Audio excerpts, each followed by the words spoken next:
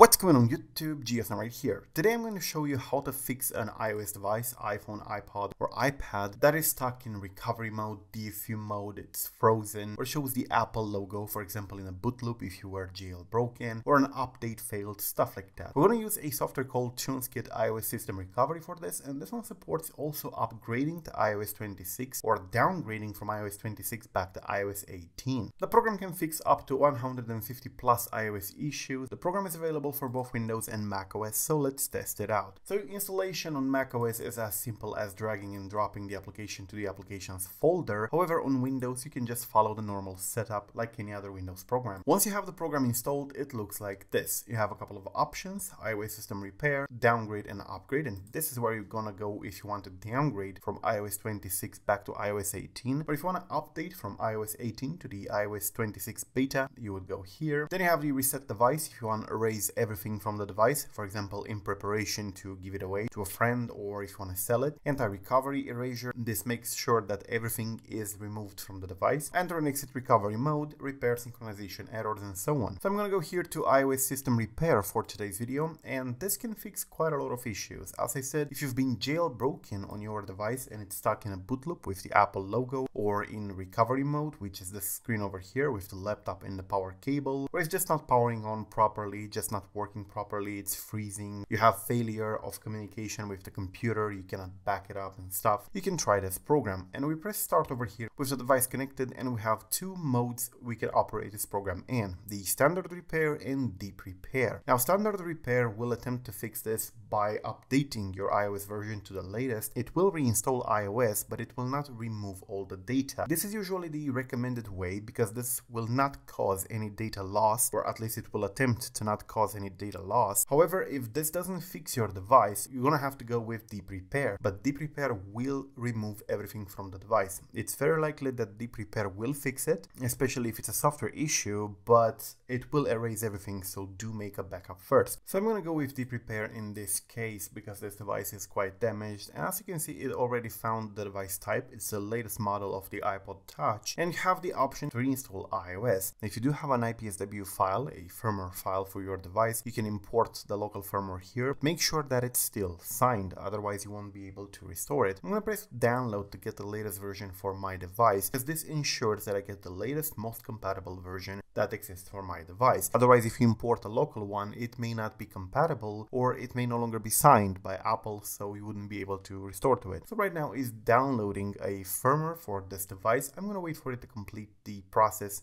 and be right back. Alright, so now it's in the process of verification. It checks to see if what was downloaded is actually correct, and now it says firmware has been downloaded successfully. Start deep repair. I'm gonna press in here, and it says please ensure that the device is fully charged and always connected to the computer through the USB cable. I'm gonna press start deep repair here and repair again, and that's it. At this point the device will reboot and we will be able to reinstall iOS on this device in order to fix various issues like the black screen, blue screen, and of course the recovery mode, stuff like that. If you get an error like this, it doesn't matter, you can just close the pop-up. Your device will reboot several times during this process. This is normal. So at this point it's going to take about like 10 minutes or so for this. It may complete faster, and once this is completed, you will be able to just configure your device again. It will boot into the setup screen. So I'm gonna wait for that to be the case. Alright, so 10 minutes have passed, and now I can see here repair completed, and the device has indeed rebooted. It says your device will restart automatically. Enter the lock screen password after restarting. And yes, I do see a progress bar on my device that looks like that one, and yes, it does take a little bit of time. Alright, so the device has finally rebooted, and we can now configure it. We're in the setup screen over here, and I'm gonna press continue. We can set a passcode if we want to. I'm not gonna go ahead and set one. You can transfer data if you have a backup, which is a good idea if you have backups created. I'm gonna go with don't transfer, agree Apple terms and conditions, and of course I'm using this device, but you can of course use any device. This program supports the latest iPhone 16e and of course any other device. I'm gonna disable the location services and Siri.